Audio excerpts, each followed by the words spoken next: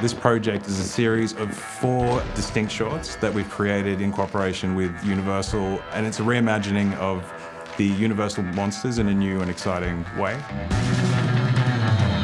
Fortnite has, around Halloween time, this Short Nightmares, which is a collection of shorts based around the Halloween theme, and the Universal Monsters fits perfectly into that category.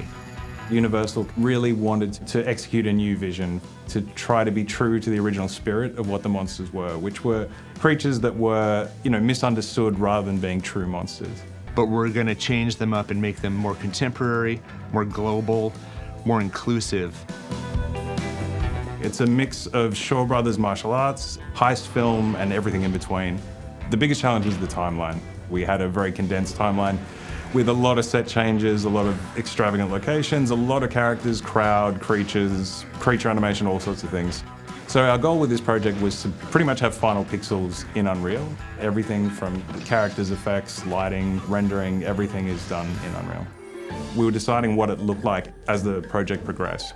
So one thing that MetaHumans did was allowed us to visualize characters very quickly, get them to rig, get them onto mocap stage, and actually get them to capture. So we were able to get characters up on their feet, so to speak, really early in the process. I was really excited about designing Bride because she is really the ringleader. And she's the hero. In the original film, she was on film for like 3 minutes. And she's never been explored since. So to make her the hero and make her kind of like the impetus for this whole adventure that's about to happen, empowering her, I thought was just so appropriate. And she's actually 6 different MetaHumans heads put together, then resculpted externally and then re-imported back into Unreal. From Crash's original designs, we would go through and create our base MetaHumans heads. Before Crash saw them, we would actually apply the sculpt pass and some of the finesse to get it really kind of on model sheet and get it close to the essence and the spirit of his original designs.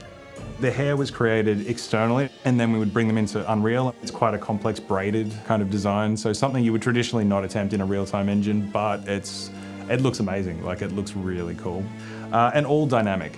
I was receiving MetaHuman models that I could work on top of. I mean, they were textured, lit.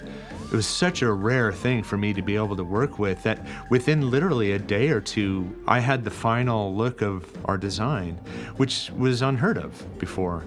So the MetaHuman was a game changer for me as a designer.